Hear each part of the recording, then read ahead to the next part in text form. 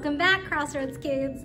I hope you enjoyed last week when we heard that in the beginning, God always loves us. We read in the book of Genesis where God made the sun and the moon and the stars and all the planets. We read about how God made the oceans and the rivers and the lakes and the mountains. We read about how God made the fishes in the sea and the birds in the air and all the animals that roam on the earth. We talked about how God made those things so that we have everything we need to live. And we talked about how God made those things so that we can see and enjoy part of His beauty and His creation. Well, this week we are going to stay with that theme, and we're going to be talking about how God always loves us and has a purpose for you and for me. So I want you to get your Bibles out, and you're going to hit pause on the video. And today you just have 2 verses to read. You're going to read Genesis chapter 1, verses 26 and 27. When you're done reading those verses, whether by yourself or with your family, come back and hit play again. And our Bible memory buddy, Savannah, the giraffe, do you remember her? She has a new message for us that talks about this special purpose that God has for you and for me. Then I'll be back soon to talk a little bit more about how Jesus fits in with that special purpose.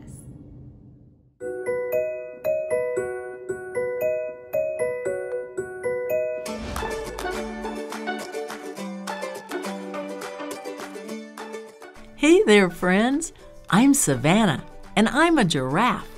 I live on grassy plains called savannas on the continent of Africa. Giraffes are the world's tallest mammals. We grow up to 19 feet tall. That's taller than 3 adult humans. Since we're so tall, we can look far out over the savanna. We've got excellent vision, too. It's easy to spot other animals far away. Of course, when you see me, the first thing you notice is my spots. These spots are spectacular and special. Spots help people figure out what kind of giraffes we are and where we live on the continent of Africa. Maasai giraffes live in Kenya. Their spots are a little smaller and look like leaves on an oak tree. Other giraffes have spots that look more like square shapes. You all have fingerprints that are unique to just you. Well, like unique fingerprints, no 2 giraffes have the same spots. My spots make me special and one of a kind. And all my cool spots remind me of God's love for all people. In the Bible, book of Ephesians, chapter 3, verse 18, it says, "And may you have the power to understand, as all God's people should, how wide, how long, how high, and how deep His love is." When God created the world, He created people in an extra special way. We can read about it in Genesis, the first book of the Bible. The first people's names were Adam and Eve.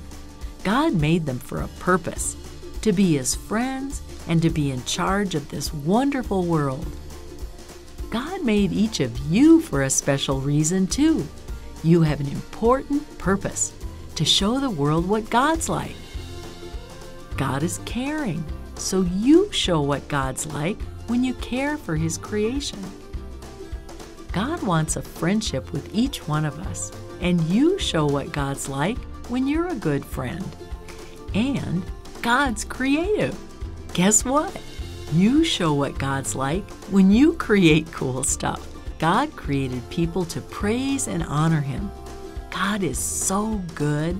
I wonder, who will spot God's love through you today? God always loves us.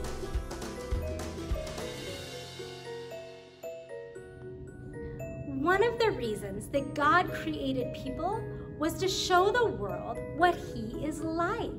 People are created in God's image in a way that nothing else God created is. But that's not always easy. Sin, going against God, showed up through Adam and Eve. And you and me and everyone in the world still struggles with sin today. That's why we need Jesus.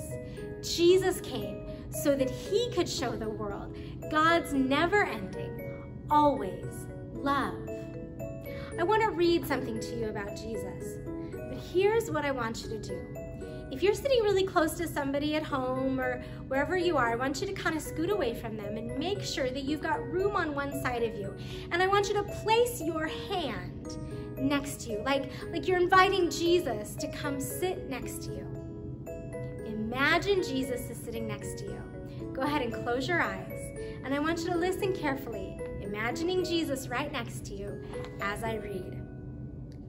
You are not an accident or a mistake. You're who you are, where you are, because Jesus put you there on purpose. From the beginning of time, Jesus had you in mind, and you are one of a kind. No one else laughs quite like you, or has your blend of skills, hopes, and dreams. No one else sees the world quite like you see it. Jesus has so many things he's looking for you to do, so many adventures, and only you can do them because you are the only you. And in case you're wondering, you are wonderfully made. All right, you can open your eyes. What I just read to you came from our take-home flyer for the week. Now, this flyer is in our Facebook group or on the email that your mom and dad or grandparents got so they can print it out for you. And there's a couple questions. It could be like your small group time at home, either by yourself or with your family. Then, what's super cool about this is when you're all done with the questions, you can turn it over and it will show you how to turn this paper into a true flyer, a paper airplane.